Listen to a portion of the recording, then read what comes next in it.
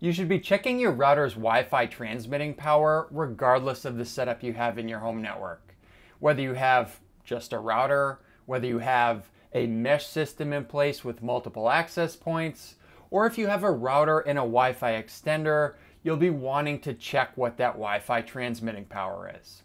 Now I know what you're thinking. You're probably thinking, more power is always better, right? That's what we need to verify. Well, believe it or not, that's not actually always the case. So in this episode from Network from Home, I'm going to be showing you how you can check the Wi-Fi transmitting power of your router. And on top of that, I'm going to be explaining when you might want to turn this Wi-Fi transmitting power down. Before we move forward, let's make sure we're on the same page with Wi-Fi transmitting power. It's actually exactly how it sounds. It is the power with which your router broadcasts your Wi-Fi networks in your home. So what we're talking about here, with most routers, you have three options. You have high power, medium power, and low power. And what are the situations where you would want to use each of these different settings? Well, let's walk through a few examples here so I can show you exactly when you might want to use these different settings. Okay, let's say in this first example, you have a router in your home network and that's it. In these cases, you want to make sure that you're using a high Wi-Fi transmit power, so that way you're maximizing the Wi-Fi signal in your home. So in this example, we have a router in the corner here with high transmit power, but you can still see that the Wi-Fi signal is still not covering all of your home. There are still some gaps here where there's not a Wi-Fi signal. So what do you do? Well, let's talk about what not to do. For one, we don't want to change the Wi-Fi transmit power from high to low, because then as you see here, we have an even larger dead space where we're not getting a Wi-Fi signal. So what we want to do, we want to turn it back to high, and then what we want to do is we want to move that router to a location in our home where we're covering the entire area or the entire square footage of the home network. So let's go back to this first example here. Let's say for some reason you can't move your router to the center of your home network. What you can do instead is you can actually implement another access point or another device that broadcasts Wi-Fi signal. You can use an access point, you can implement a mesh system here, or you can use an old router as another access point.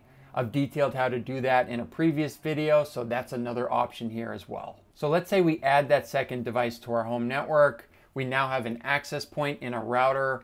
Both of them are broadcasting Wi-Fi at high power. And as a result, what you get in here is signal overlap.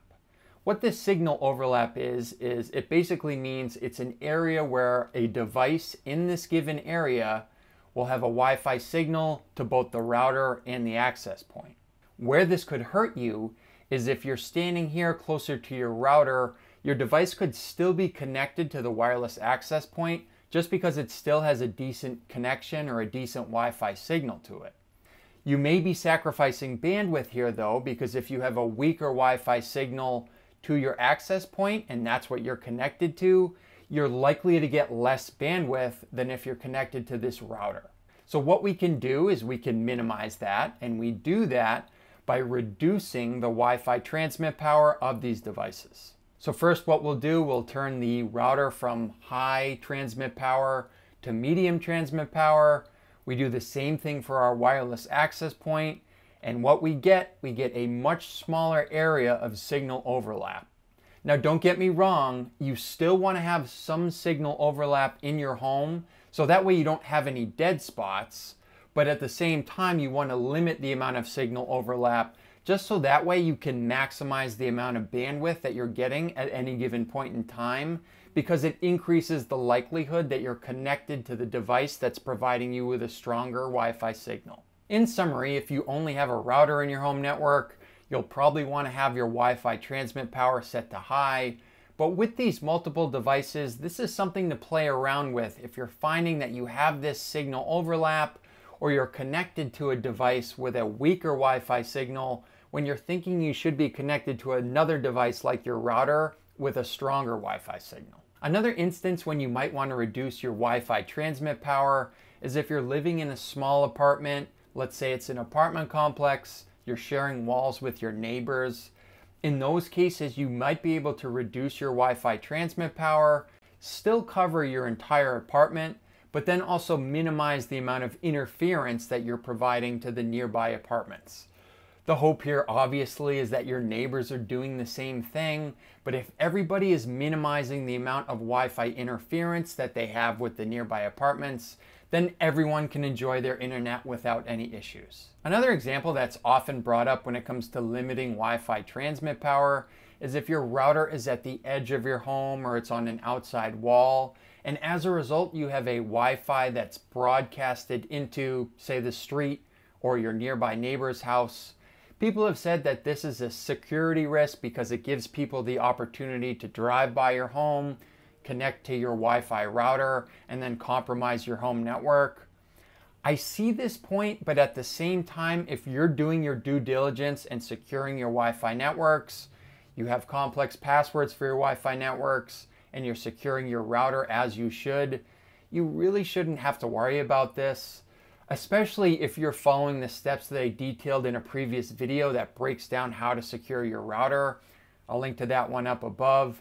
But if you're doing those steps, you're securing your router, you're keeping it updated, and you have complex passwords, even if your Wi-Fi network is broadcast outside of your house, I think the risk here is pretty minimal. Without further ado, let me quickly show you how you can access the Wi-Fi transmit power settings of your router. I've previously made a video that details how to access your router settings, so I'm just going to jump to my router settings homepage, and if you need to, you can check out that video for a reference before moving on. Now that we're in my router settings, we can take a look at adjusting the Wi-Fi transmit power. Before we move forward here though, I just want to make note that if you have a different make and model of router, these steps might look different, but functionally they will be the same. You can be looking in the same areas and the user interface might be a little bit different, but don't worry, the steps should be pretty similar here. What we want to do, we want to go up to the advanced settings. From here we want to select wireless and then wireless settings. Another thing to note here is that if your router broadcasts multiple bands of Wi-Fi, for example, my router's dual band, it broadcasts a 2.4 gigahertz network and a 5 gigahertz network, you need to make these Wi-Fi transmit power settings changes for each band. So first, let's look at the 2.4 gigahertz network. As you can see here, transmit power. There's low, middle, and high. So if you want to make a change, go ahead, you can select low here. And then what you need to do is you need to go over to the other band. You need to go and select the same thing, low, and then you would need to save that if you wanted to reduce the transmit power of your router. It really is that simple. I encourage you, if you have multiple devices that are broadcasting a Wi-Fi network and you're having some problem with this signal overlap and handing devices off from one Wi-Fi network to another, play around with these Wi-Fi transmit power settings and see if that improves your experience. Another thing I should mention is that if you're finding that you're having trouble with these Wi-Fi overlap areas in your home, there are actually some settings you can change on your devices themselves.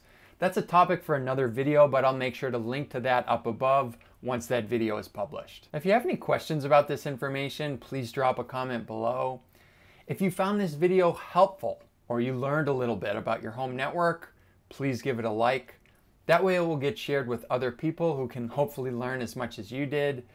And also, if you like the way that I present these videos, if you like the topics that I'm talking about, I invite you to subscribe to the channel and come along for the ride because I have plenty more topics that I'd like to talk about. As always, thanks for checking out this episode from Network from Home, and we'll catch you on the next one.